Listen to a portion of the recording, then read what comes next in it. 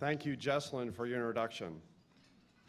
What a tribute to receive the Ridenhour Truth-Telling Prize as a whistleblower. First, I would like to take a moment and personally express my deepest appreciation and gratitude to Jesselyn. She has become my public voice and conscience. I am truly honored to have her on my side, being who she is, doing all she can to keep me free.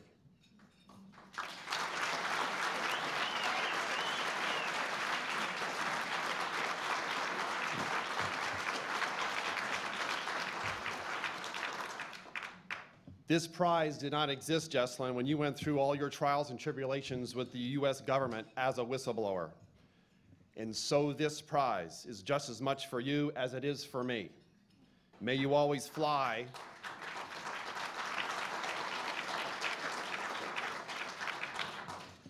May you always fly on the wings of eternal truth and justice.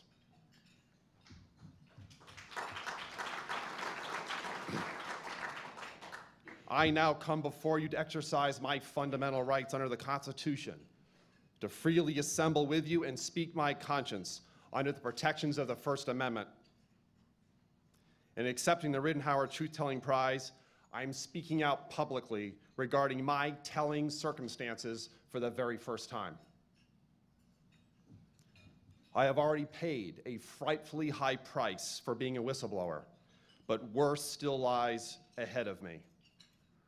Although I took an oath to support and defend the Constitution and faithfully upheld the law of the land over a public service career spanning more than 20 years, I now stand before you as a criminal defendant with my own life and liberty very much at stake in a public trial set to begin on 13 June in Baltimore, Maryland. My case is centered on a government prosecution bent not on serving justice, but on meting out retaliation, reprisal, and retribution for the purpose of relentlessly punishing a whistleblower.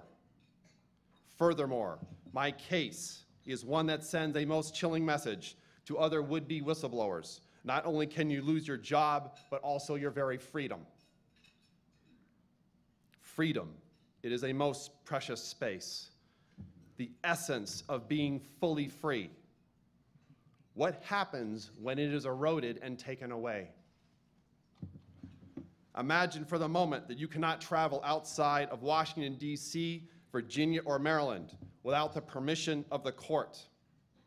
Imagine that you cannot leave the United States because your passport was confiscated and you are considered a flight risk. Imagine for the moment that you have virtually no privacy left and that you have been the object of extensive and continuous physical and electronic surveillance by the government as they attempt to find out everything they can about you. Imagine for the moment having your very home raided by the FBI.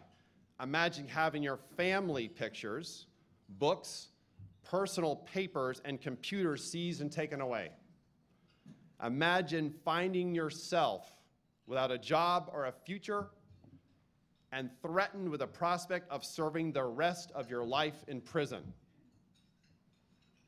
Imagine the government doing everything it can to isolate you from your family, your 5 sons, your friends, and your colleagues, and their distress in wondering what has happened to you. Is that freedom?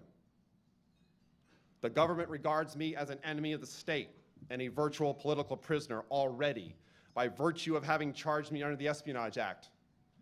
Yet for whom was I spying? I formally raised grave concerns about government wrongdoing through proper channels within NSA and with Congress, and also been called as material witness before 2 9/11 congressional investigations and a multi-year Department of Defense Inspector General audit investigation at NSA regarding violations of the Fourth Amendment and our constitutional rights, revealing the existence of lawful, accountable, and auditable alternative programs and approaches rather than the unlawful and fraudulent programs and approaches the government funded with many billions and billions of taxpayer dollars and what became an abysmal funding of failure when we simply failed to keep America out of harm's way. As a former government senior executive, I served in the public interest to establish justice, ensure domestic tranquility, provide for the common defense, promote the general welfare, and secure the blessings of liberty. I did not take an oath to support and defend government illegalities, violations of the Constitution, or turn a blind eye to massive fraud, waste, and abuse simply because the government had the power to do so. Hiding behind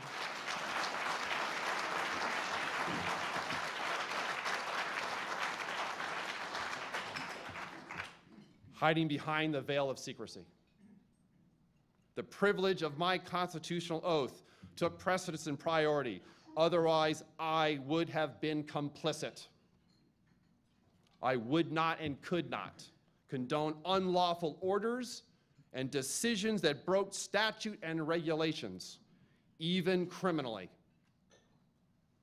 I and a number of others had dedicated ourselves to the core American principle and practice that innovation and excellence are the hallmark for generating high-quality, low-cost, fit-for-use products and services that would have greatly enhanced and expanded our general welfare, provided for the common defense, and vastly improved our intelligence in the wake of 9/11, without compromising our liberties or our security, believing that the clear line between innovation and infringement, creative freedom and crackdown, liberty and security was one that should never be crossed. I can only wonder what might have been since the late 1990s if these alternative breakthroughs, even revolutionary programs and approaches for meeting and exceeding the demands of the digital age, the very best of American ingenuity and innovation, had been permitted to fully deliver their law-abiding capability and capacity in support of our common defense, instead of billions and billions in wasted taxpayer dollars due to corruption and mismanagement, with an incalculable loss of intelligence and placing at risk both our liberty and our security. Instead, the government made my cooperation with official investigations a criminal act. It is now apparently a federal crime to report illegalities, malfeasance, fraud, waste, and abuse perpetrated by our own government. The government is making whistleblowing a crime. They are making dissent a crime, especially when it embarrasses the government and calls the government to account. What is the difference between my situation and that of the Chinese artist who was detained when trying to leave his country because Chinese authorities deemed him a threat to national security? The fact remains that the heart of my case rests directly on whistleblowing and First Amendment activities involving issues of significant and even grave concern in terms of government illegalities, contract and program malfeasance, as well as fraud, waste, and abuse, protected by the Constitution, case law, and statutes. And yet the government is censoring and criminally prosecuting protected communications I made in furtherance of government investigations, and doing so under the Espionage Act. Espionage is the last thing my whistleblowing and First Amendment activities and actions were all about.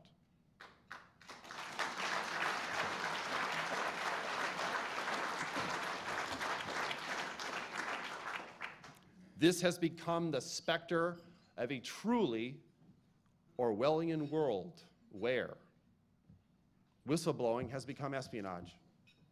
Espionage includes whistleblowing. And whistleblowing is now equated with spying. Dissent has become the mark of a traitor. Truth is equivalent to treason. And speaking truth to power makes one an enemy of the state. And yet, who is really the enemy here? Speaking up at all against the abuses, malfeasance, illegalities committed by the government invites becoming the equivalent of a virtual political prisoner, or worse, having a criminal indictment placed on my head. Supporting and defending the Constitution against all enemies, foreign and domestic, the very oath I took 4 times in my public service career, apparently also violates the primacy and increasing power of the national security state, characterized by fear instead of freedom. And yet, did I need to surrender the Declaration of Independence and the Constitution to the national security state under surveillance always? The NSS USA. Truth tellers, such as myself, are those who are simply doing their jobs and honoring their oaths to serve their nation under the law of the land.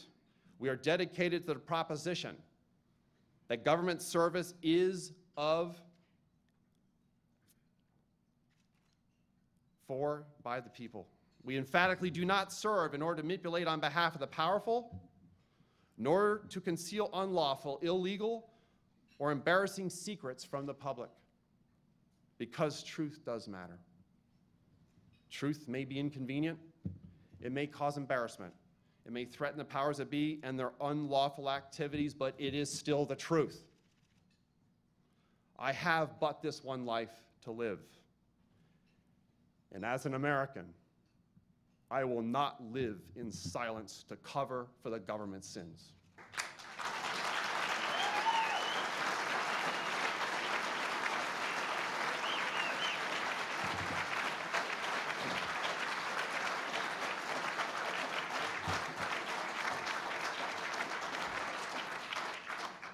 The law does matter. But when is it lawful to make it unlawful to reveal a government secret inside of which illegalities are taking place? Hence, it was made a secret in the first place. Under the rule of law, is it unlawful to report illegal government activity just because it involves national security? Why does the invocation of state secrets prevent a fuller determination for discovering if that is so?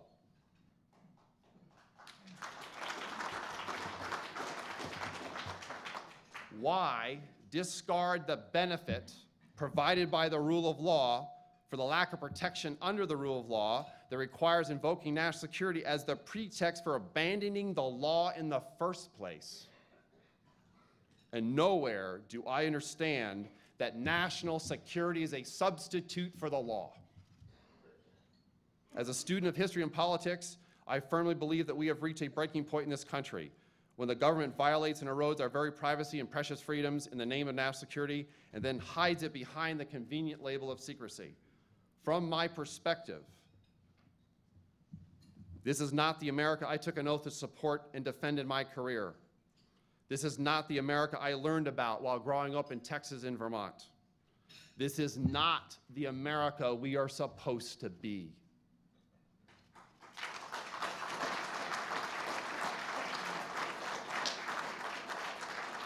From my perspective, there are yet more revelations that I believe will one day see the light of day, the best form of disinfectant, as we have seen only the tip of the iceberg. There also remain many powerful lobbyists and revolving door loyalists whose investment in the military, industrial, intelligence, congressional complex is solely motivated by the profit motive and mentality and not the lawful and responsible provisioning of programs and resources.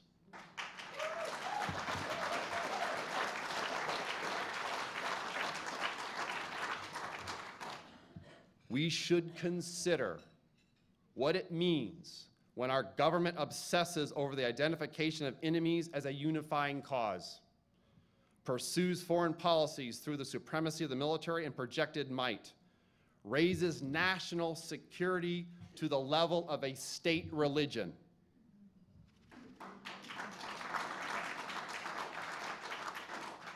protects corporate power, suppresses dissent and free speech, pursues with zeal pretextual crime and punishment, and engages in rampant cronyism and corruption.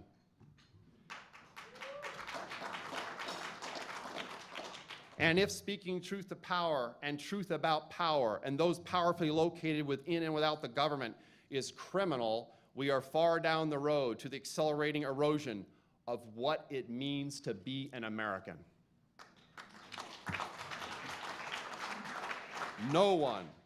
No one is above the law. Unbridled, unaccountable, and unnecessary power and secrecy on the part of the government are the hallmark of tyranny and contradict the very founding principles of this nation and ultimately make us less safe and secure. Liberty and security are not opposites, and they're decidedly not mutually exclusive. Upholding our liberties is, in fact, the basis for our security. For the sake of our constitutional republic, do we forsake the security of our liberty in the name of national security, power, and politics? So consider what is at stake through the prism of my experience. Consider what it means for yourself, your families, your friends, your neighbors, your communities, and your colleagues. Consider what is at stake in all that I have shared with you. Consider what you will do with what you have heard from me. Consider what difference you will make after you leave from here today. Do we want people dependent on the government or a government dependent on the people? The Constitution places the supreme power of government in the hands of the people. Restoring the constitutional rule of law and the public trust will not be easy, as much damage has already been done.